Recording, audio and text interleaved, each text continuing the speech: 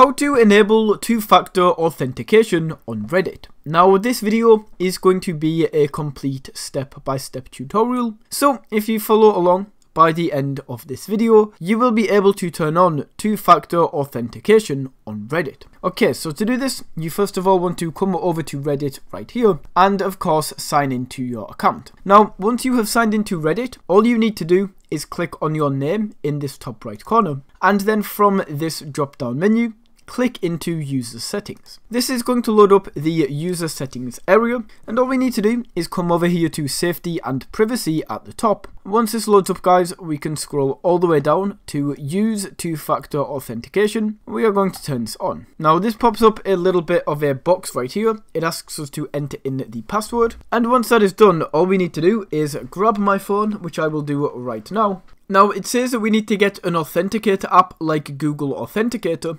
So let me just go ahead and open this up, and then we need to scan in this QR code just like this. It shows us a pin at the bottom that we can go ahead and enter in, and we can click complete setup. As it says right there, guys, you are now your two-factor authenticated. That is now set up, and two-factor authentication, for some reason it is saying it is not on. There we go, it is now on, and that is how you can enable two-factor authentication on Reddit.